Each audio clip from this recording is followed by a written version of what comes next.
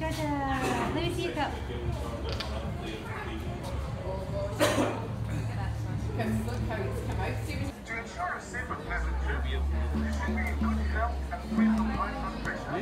There. Excellent. Are we excited? Awesome. My name is Jason and I'm going to be your safari driver today as we head into the Harambe Wildlife Reserve. Now this is a photo safari, so if you have your cameras or cell phones out, you may want to set those in a sport or active setting. We'll be bouncing around quite a bit. On the ridge over here to the left are some gray antelope. Those are the greater kudu.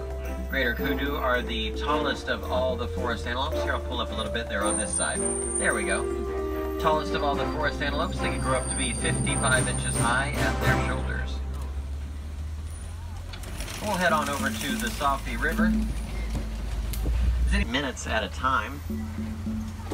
Even though they like to play in the water all day and hold their breath, they don't actually swim. They just walk or run along the bottom. And at this very moment, I'm not seeing it but their body weight in a single setting. Now, Nile crocodile usually just eat fish and marine life. However, they will attack anything in their path. We're going to come to are the giraffes. Now, giraffes are the tallest animals in the world, 20 feet tall. They have a really long neck, and interestingly, their neck has the same number of vertebrae as yours. Now, these are Maasai giraffe, and we know that because the patterns on their backs are irregular around the edges. Giraffes spend most of their lives standing up on those spindly legs. They can even sleep standing up. And interestingly, they only sleep 30 minutes a day. Antelope. Sable antelope are the symbol of the Harambe Wildlife Reserve.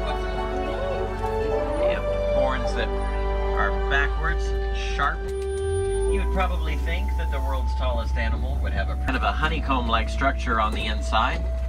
And they use them for circulation and to keep cool. Cattle. They are not used for beef or dairy. They're actually just symbols of stand in different directions so that if a predator comes along, they can jump up and scatter, confusing the predator. Just on the other side there.